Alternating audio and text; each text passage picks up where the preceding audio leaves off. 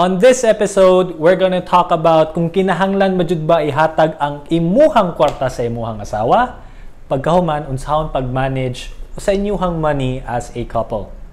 Check this out.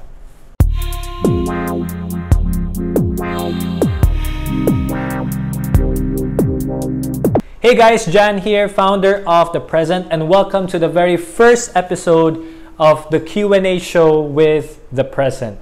Let's proceed to the first question.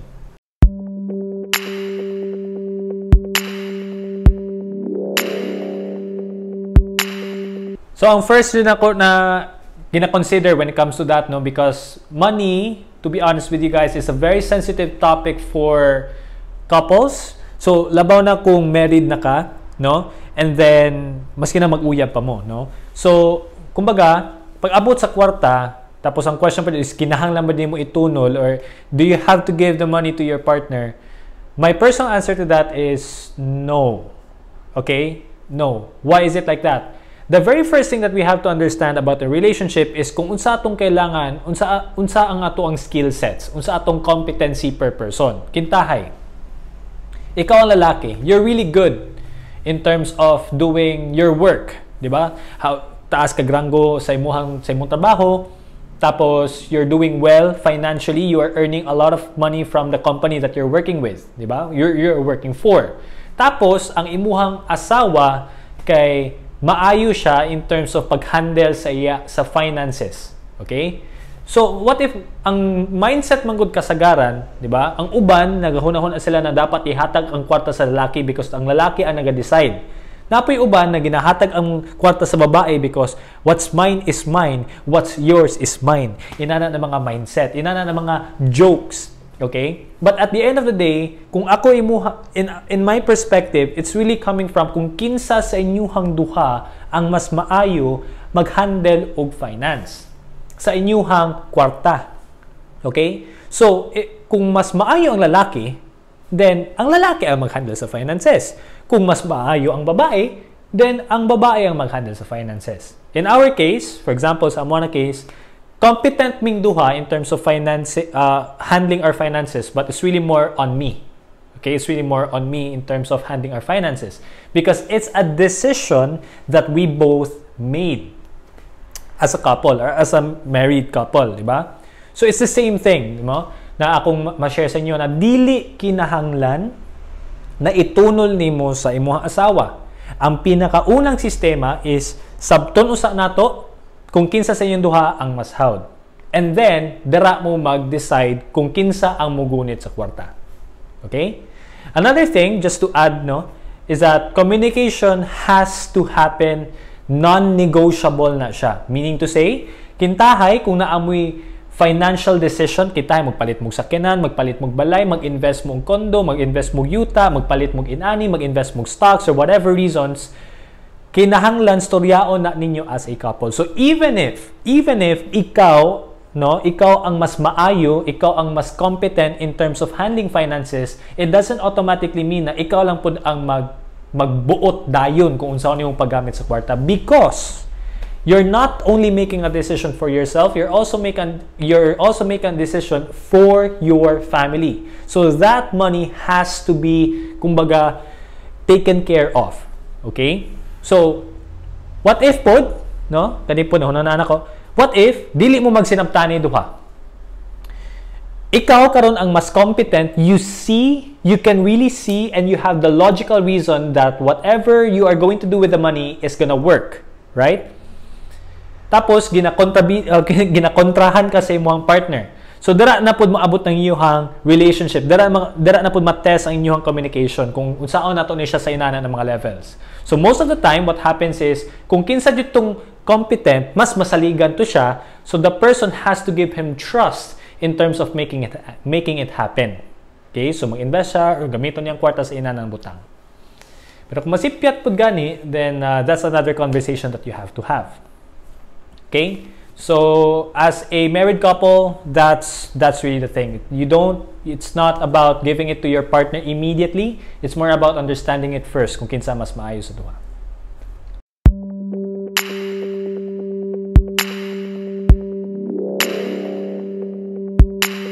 Second question, it's really good, no?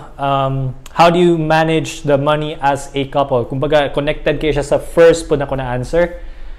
Well, kung mag-manage ka money as a couple, let's say for example, nagasugod pa lang po mo sa inyong relationship, mag-uyab pa mo, tinod lang ba?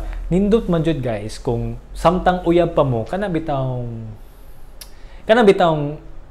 pag sinabtanay na pud mo sa iyong finances, because money, to be honest with you, is something that you cannot really avoid, no?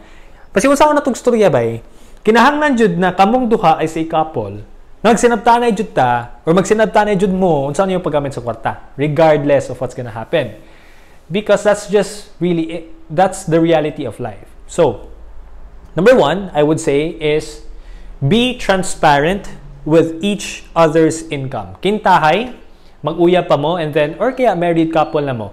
Tapos, mahulog ani kay ikaw na kay income, no? Tapos siya pod, working pod siya, na pod siya income. So what's gonna happen is you have to be transparent, both of you, as to how much you are earning as a couple. That's the first step. So kitahay 15,000 ay muha, tapos ang isa pod is nasa 15,000. So that's a total of 30,000 pesos every month as a family income. That's number one. The second thing is you also have to break down your expenses. Okay? So kung naa kay income, kailangan po na po kay combined expenses. Pila ang gasto sa bana, kung pinapod ang gasto sa asawa. Kung mag-uyab pa mo, pila ang gasto sa boyfriend, then pila pod ang gasto sa girlfriend. So kailangan na mag-match na siyang duha. Okay? It's when I say match na duha, kumbaga kabalong mo asa na padulong ang inyong kwarta. Right? So that's number 2. Kung na income, na po expenses. Number 3 is kinahanglan pod na mag-communicate na pod ta. Okay? When I say communicate, okay, inani atong income, inani atong expenses, how do we make this work? So, I cannot really make a decision for you. You have to make a decision as a couple.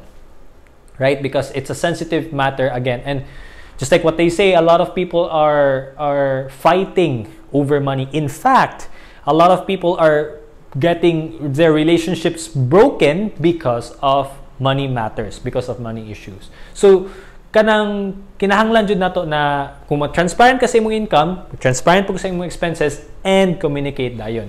And the last part is that you have to, kamong duha, no? You really have to learn together. Diba? Learn together. Nga naman, na mag-iusahay, maabot sa punto na naray isa sa inyo ha, kintahay na yung mga seminars, na yung mga conferences, tapos isa lang mag-adto sa inyo ha. What's gonna happen is your partner will not understand what you are going through or what you learn from the conference or what you learn from the seminar. So, mas nindot manggod kung kamong duha as a couple, kung mag-manage mo sa iyong kwarta, buapo pod kung naapoy man learn isa, ang ikaw pod naapog ka. Then, kung alanganin jud gayud mo sa inyong finances na ang budget niyo is only good for one person, then find the person kung kinsa ang mas competent sa duha. Okay? So that's really how it is. So as a couple, those are the things that you can do. Kung boyfriend, girlfriend, kung magbana, mag-uyab, mag-asawa pa ba mo, mo na siya ang kailangan buwan. Number 1 is you have to be transparent with your income. Number 2 is you have to be transparent with your expenses. Number 3 is you have to communicate as to what your plan is going to be. Kinsa ba mag-handle sa kwarta, unsa niyo paggamitan sa kwarta, and then if you want to reduce your expenses, then do that. And if you want to increase your income, how are you going to do it, and things like that. And the last part is that you have to learn together. Okay? A couple that learns together will last longer po, diba? That's a really good thing about couples going through things together. Dili kay kung ting panahon sa kalipay na ako, kung ting panahon sa kapait wala pud ko. So dili na siya inana na mga batik na siya na mindset na buhaton no as a couple. So, and to be honest with you guys, being kanang kanabi to sa boyfriend and girlfriend relationship, it's really a good, kumbaga, testing ground, right?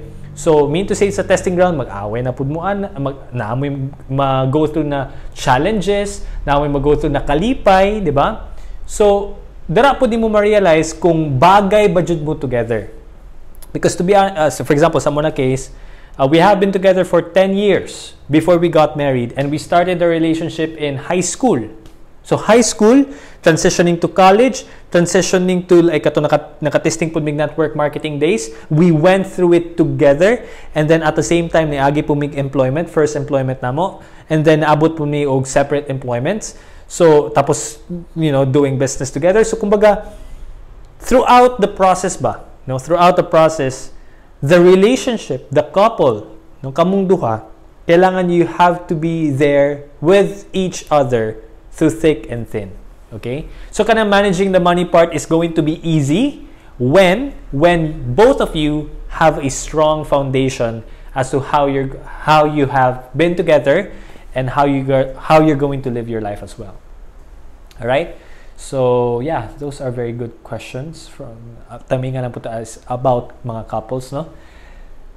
Yes. So, since mo to siya ang pangutana, ako na po ang mangutana sa inyo. So, question of the day. In your own standards, in your own practice, what are ways for us to manage our money together? Kumbaga, kung as a couple, what can we do in order for us to manage money better? Okay? So let us know in the comment section, and don't forget to subscribe and tap the notification bell so that every time we have new videos, you will be notified. Thank you, and see you on the next episode.